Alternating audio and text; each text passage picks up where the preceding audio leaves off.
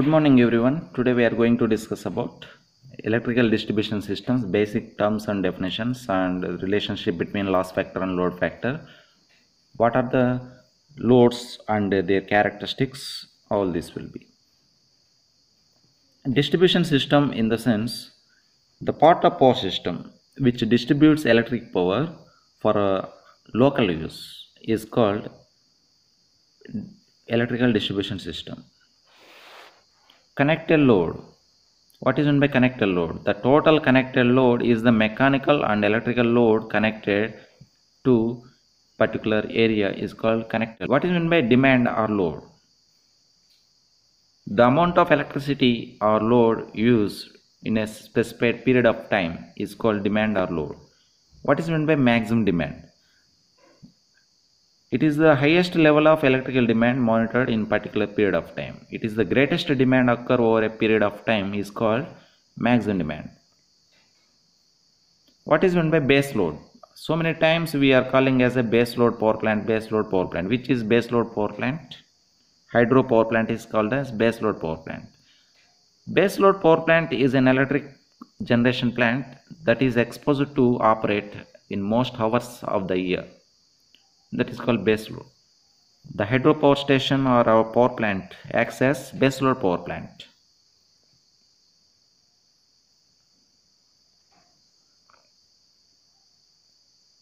What is meant by load modeling? Load modeling is the matter and mathematical representation of relationship between power and voltage. Load modeling ante constant current model gaani current gaani voltages gaani edo okati constant ga anukoni మనం modeling చేస్తాం.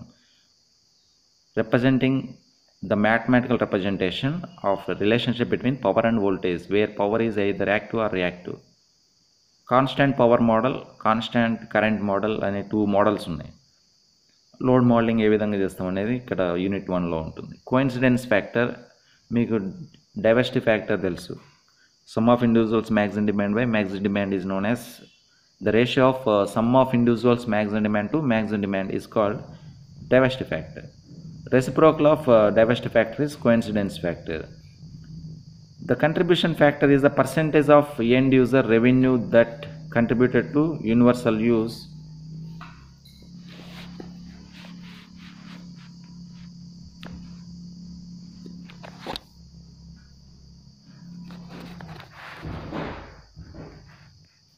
The contribution factor is the percentage of end user revenue that will be contributed to universal service fund to support the universal service program that is established by FCC. The contribution factor changes every quarter.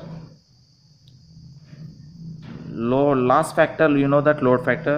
The loss factor is the ratio of average power loss to peak load power loss is called loss factor. What are the types of loads? Different types of loads are residential, domestic, commercial, municipal, agriculture, industrial, so many types of loads. What are the equipments comes under residential load is all apartments, seasonal farm electrical loads and uses only 4 horsepower during the day. Domestic loads, domestic load is defined as total energy consumed by electrical appliances in home. Those are domestic loads, comes under refrigerator, fan, lights, air conditioners, mixers, grinders, heaters, etc. all comes under domestic load. Commercial load means lighting, shops, offices, advertisement, etc. These are commercial loads.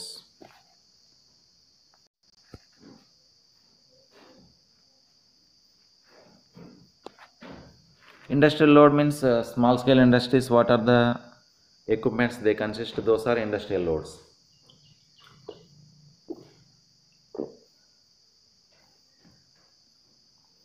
Mainly induction motors will be the induction loads. Composite load, function of frequency and load. So many loads are induction load. Induction motors mainly. Agricultural loads are irrigation purpose we are using induction motors, motor pumps. The load factor is very small, 0.15 to 0.20.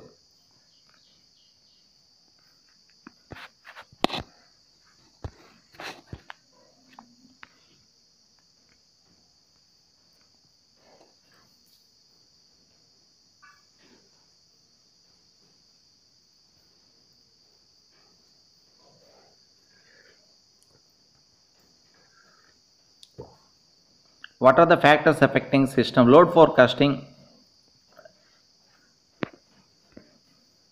What are the factors affecting load forecasting? The load growth of the geographical area served by utility company is the most important factor influencing the expansion of distribution system.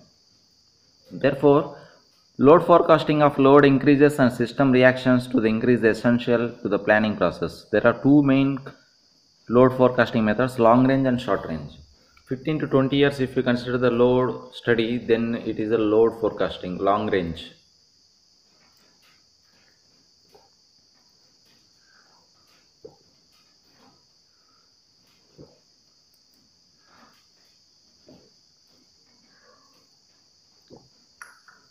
Short range means 5 years distance within less span of 5 years, that is load forecasting short term. These are the factors: cost of material, material cost, operating cost, power losses, capital losses, land, building losses, building costs, all this comes under load forecasting. Factors affecting load forecasting: alternative energy sources, load density, population growth, historical data, geographical data, land use, city plans, industrial plans. So many factors affect distribution system load forecasting. What is the relationship between loss factor and load factor? That is very important. What is meant by loss factor? Before going that, what are the load characteristics? Demand. It is the demand of a system is the load at the receiving end over a specified period of time is called demand. Maximum demand means it is the system that is greater the demand within the time-less interval. Maximum demand is the greatest demand that occur over a specified period of time is called maximum demand. Demand factor. What is meant by demand factor? It is the ratio of maximum demand of system to the total connected load. It is also dimensionless. Demand factor usually is less than 1. Demand factor equal to maximum demand by total load connected. Coincident, non-coincident maximum demand. It is the non-coincident maximum demand can be represented. It is sum of demands that group of loads with no restrictions on the interval to which the each demand is applicable. So many factors. Plant capacity factor already you studied in electrical power generating system, that is also important. Load factor, it is average load to maximum demand ratio is called load factor. It is the ratio of average load over a designated period of time. Over a period of time, if you consider, it is average load divided by peak load gives load factor. Annual load factor, how to calculate? Total annual energy consumption divided by annual peak load into total number of hours in a year. If you multiply 8760, you will get annual load factor. The diversity factor can be represented in formula manner: FD equal to D1 plus D2 plus D3 and so on Dn divided by group demand Dc. It is the ratio of sum of individuals maximum demand to various subdivisions of the system to maximum demand of the whole system. It is the sum of individuals maximum demand to the group maximum demand is called diversity factor. We can represent in formula manner or in summation manner: D1, D2, D3 and so Dn. These are the individuals maximum demand, and group maximum demand is Dc, that is represented by using sigma I equal to 1 to n di by dz. What is meant by load diversity? Diversity is defined as the difference between the sum of peak of two or more individual loads and peak of the combined load. Difference between sum of individuals peak load to the combined load, it is called load diversity. What is contribution factor? You know that the contribution factor ith load of the group maximum demand is given by per unit of individuals maximum demand of ith load. It is the reciprocal of diversity factor. FC, contribution factor, is given by some group maximum demand divided by sum of individuals maximum demand. Contribution factor, loss factor, it is the ratio of average power loss to peak load power loss during a specified period of time is called loss factor.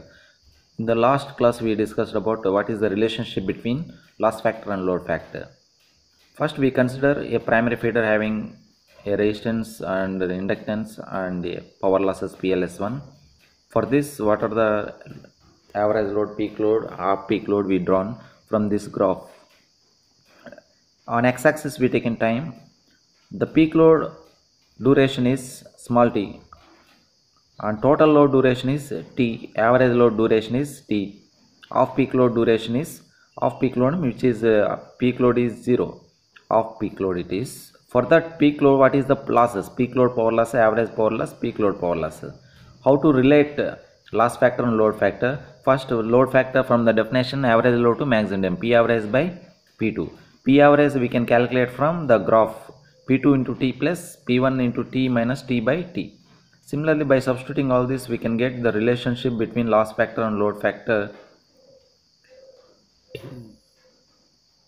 0.3 FLD plus 0.7 FLD square we can get. How to relate this is, so many cases we assumed. Case 1 of peak load is 0, case 2 is peak load is 0, and peak load almost nearly equal to 0. So many factors we assumed. Case 3 very short listing peak, that is T tends to 0. By taking all these assumptions, we made a graph also. Puller and Woodrow developed approximate formula to relate the load factor and loss factor. This is very simple derivation. Loss factor we also calculated from the graph.